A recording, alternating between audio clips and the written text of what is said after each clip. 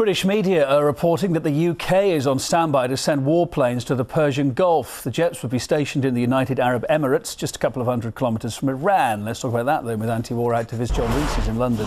John, good evening. And the UAE apparently wants a bolstered British military presence there. Now, given Iran's recent threats to block oil shipments through the Strait of Hormuz and the huge drama that would incur, will UK fighter jets secure or indeed destabilise the Gulf?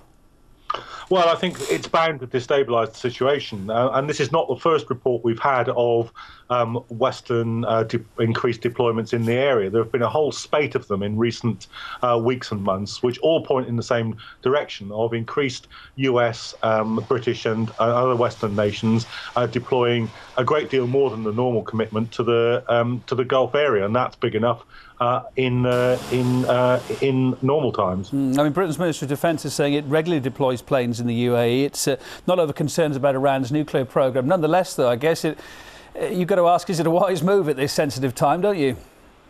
Yes, and I think we're coming to a decision point here. I think many people understand that the condition of the Western stance towards both Syria and Iran is shaped by the US presidential elections. They're about to take place.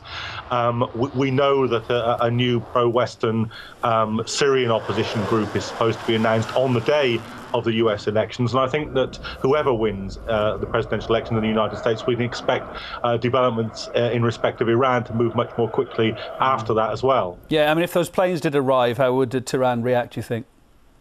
Well, it's bound to increase the sense of isolation, bound to increase the sense that a huge economic, as we know from the sanctions regime, diplomatic and now military force is ready for deployment against Iran. Of course, John, must be noted, mustn't it, that the Israeli Defence Minister said in London only this week that Iran's now pulled back from its alleged nuclear weapons programme.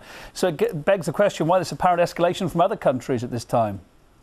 Yes, I think we've seen a very complex series of sort of moves, counter moves, bluffs, statements and so forth in the course of the US elections about the exact timing and about relations between Israel and the United States over any attack on Iran. But as I say, I think that process is about to come to an end. We read stories that the Israelis and the US have now come to an agreement about a timescale within which they must deal with Iran.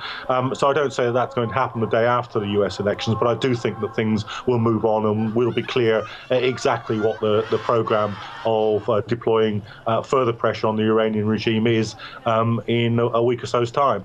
And of course there's also this big issue of you can have it or we can have it, you can't. Activists accusing the British Foreign Secretary William Hague of double standards on Iran's nuclear programme. He never mentioned Israel's alleged stockpile when he met his Israeli counterpart. Why does it never come up in official talks?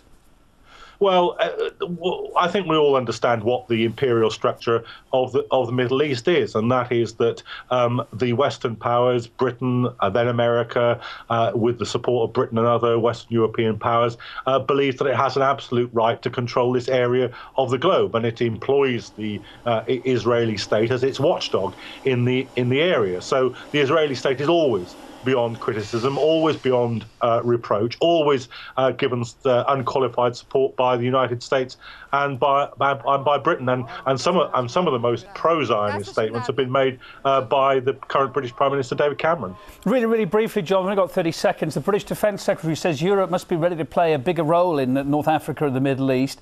Does the region really need the UK's involvement right now?